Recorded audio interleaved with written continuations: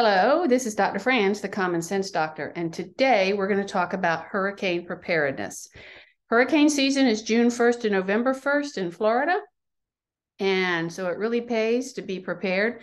Now, we live in Central Florida where we don't typically get hurricanes, although Hurricane Charlie changed that in 2004. But we do get a whole lot of, the outskirts weather. If you live on the coast, either side, anywhere, East Coast, West Coast of Florida, of the United States, wherever. Okay, being prepared is really helpful. And we want to focus a little bit on the children as well. So pay attention to the weather, but don't be obsessed with it, okay? And be sure that you go ahead and start preparing for the hurricane season.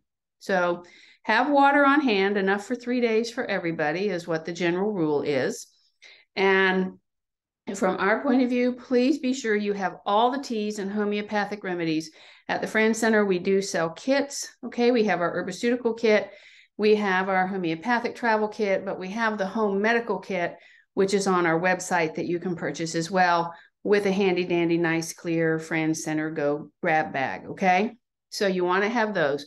You also want to have bandages. You want to have topical antibiotic cream. You know, be prepared for cuts, bruises, okay, splinters, all right, things like that. Be sure you have gloves, tweezers, hand sanitizer, soap. My book, Common Sense Pediatrics. You want emergency lights, okay? I mean, like the little lanterns, the coal lanterns and things. You need a plan to be able to charge the cell phones. You then want to be sure that you're preparing your children so that they're not terrified. This is a typical occurrence in Florida. And, the category 5, 4, and 5s can be very, very devastating and scary. So you want to just be paying attention like you would for anything. Educate them, okay? You can certainly share your feelings and concerns, but not be terrified. Prepare a go bag for each child ahead of time. They can have a flashlight in it, their own little medical items, hygiene items, their favorite stuffed animal, their favorite blanket, okay? Learn your child care's disaster plan.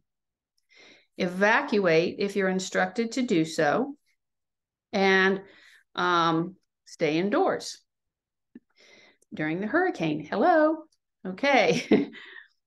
It's important to keep routines like family meals and bedtime stories consistent because children thrive on routine. That makes them feel safe and secure. And, I couldn't prepare a big meal. It doesn't matter. It's, if you're eating Lunchables, which are kind of disgusting, but if you're eating Lunchables, sit down together and do it. Keep things steady. It gives a sense of safety. Okay. Listen to your children.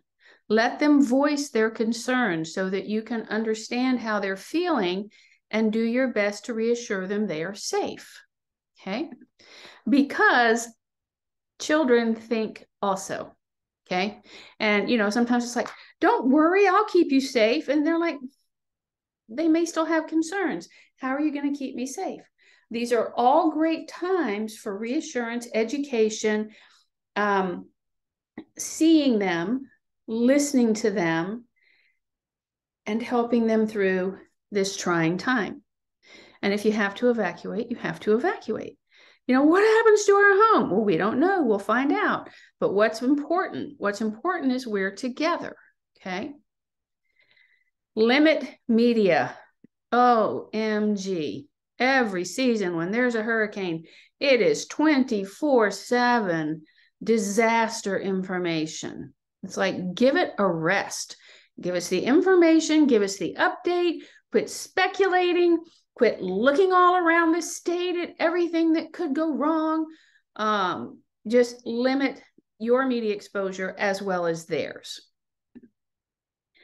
Watch for changes in their behaviors, their speech, their eating patterns, right? These can be signals that they're more stressed than you realize. So talk to them about how they're feeling.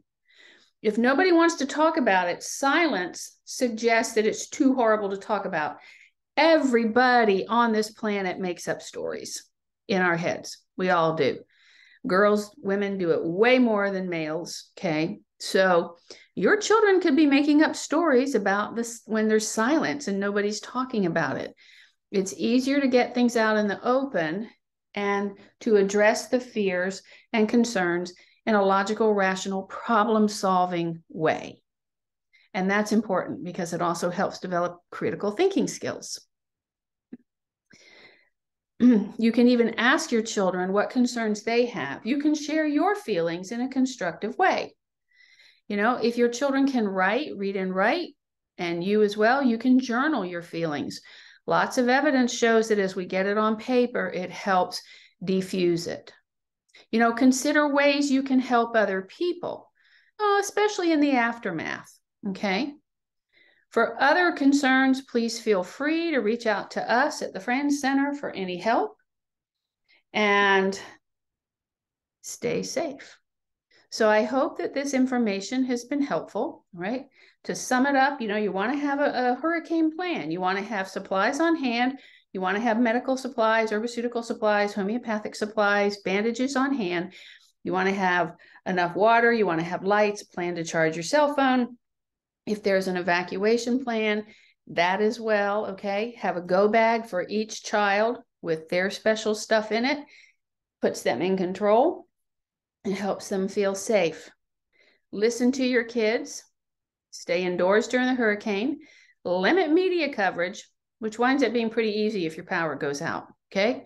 Look for changes in their behavior, speech, eating patterns. Talk to them about their feelings. Journal in the aftermath. You know, have a plan for that. How can you help others, right?